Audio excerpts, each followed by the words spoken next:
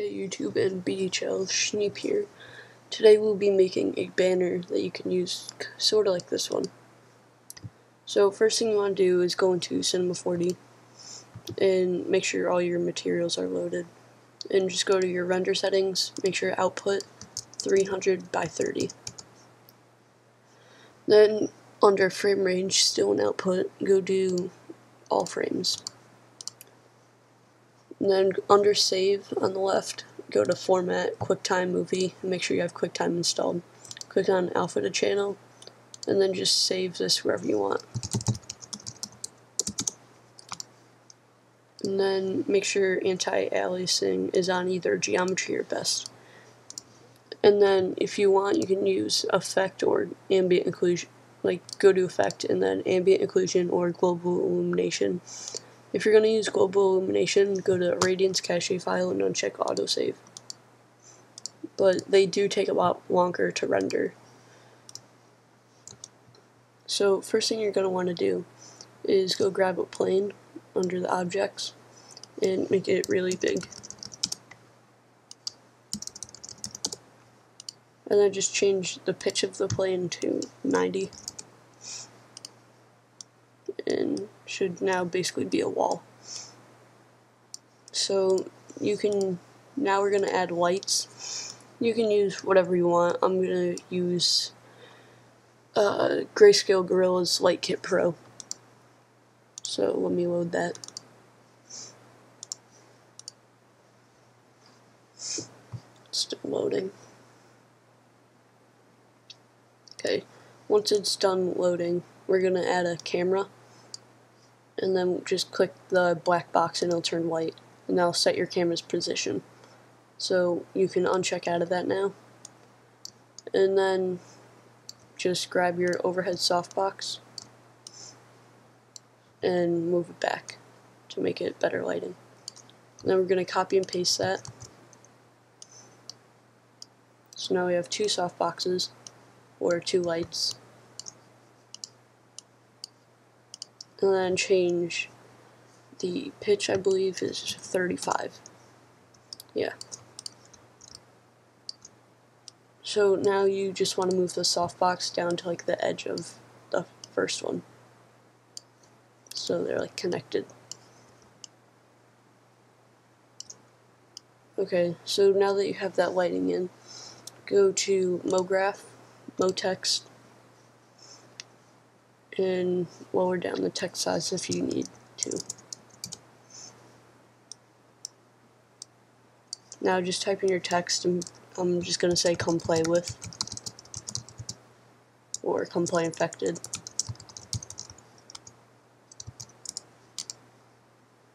And then just drag this out so you can actually see it. And then make the depth about 100.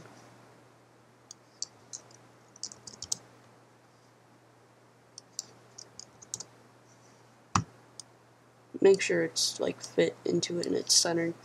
And then change your font to whatever you think looks good. It looks best if it's more of a chunky font. Like that's too big. So I'm just gonna use this one.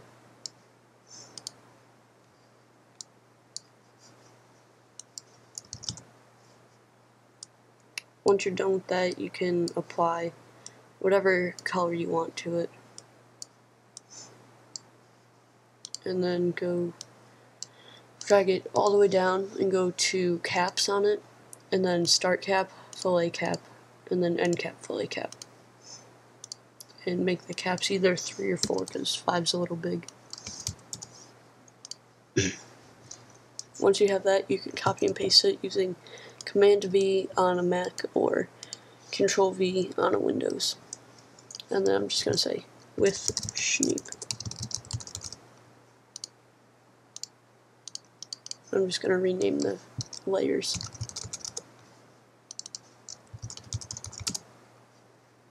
Okay, so now we're going to highlight both of them and just move them up here. Alright, so the first thing we're going to do is start animating.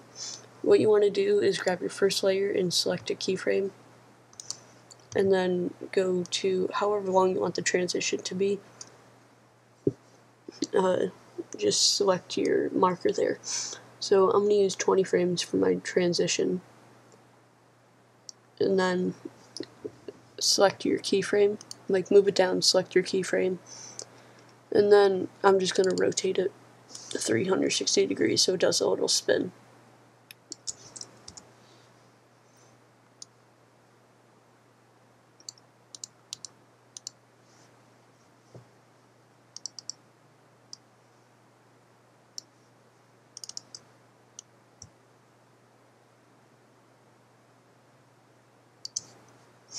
Okay, so now that you have the keyframe and you click play, it should just do a quick spin and then just stay there.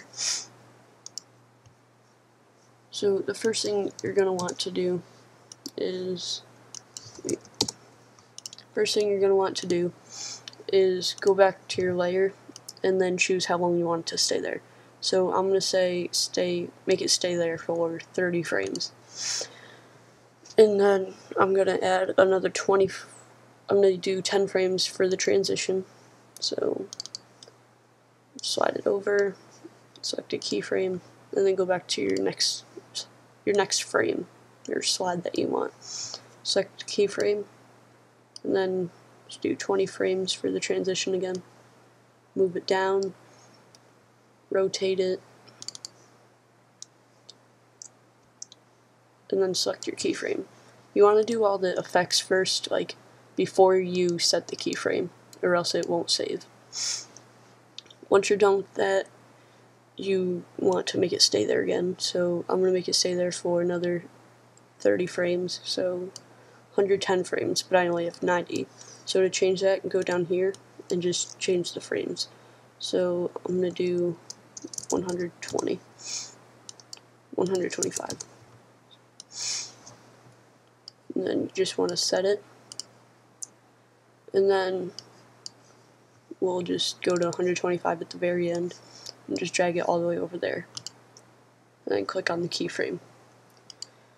Once you have that done, you can add whatever background you want to your plane. So if I want an image, create new material. And then under color and texture, there's 3 dots. Select any file you want for it. So let's say I want this abstract, and I drag it onto it. The entire thing is going to be like whatever color the material is, or whatever the picture is. But for the sake of the tutorial, I'm just going to use a preset that I downloaded. Once the material is done loading, you can drag it onto the plane. And then if it's like a stone material or like a metal material, click on the material tag under the plane and then go to projection cubic.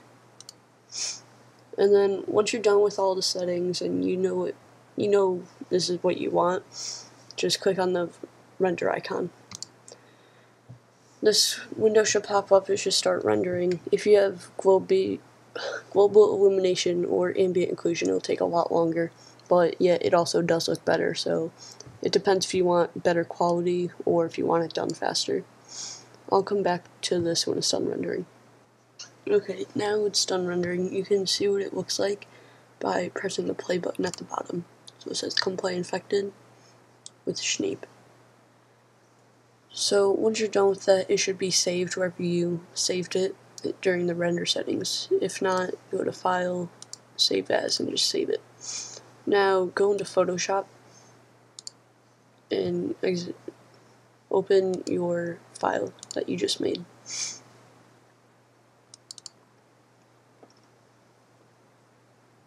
Once it's done opening, you should do File, Save for Web and Devices, and then make sure your render settings are on looping options at the bottom. Make sure that's on forever so it keeps repeating itself. And make sure at the top it's GIF, so it's an animation. And I'll come back when this is done loading, because for some reason it's taking a while. Okay, so now that it's done loading, you can play it here. And it should play, but it's a little laggy, but it won't be in the beginning. If you did play it, go back here so it starts at the first frame. Go to looping options forever, like I said before, save it. Once it's done saving, you can upload it to an image uploading website, and just paste it into your banner code. Alright, bye, and see you later.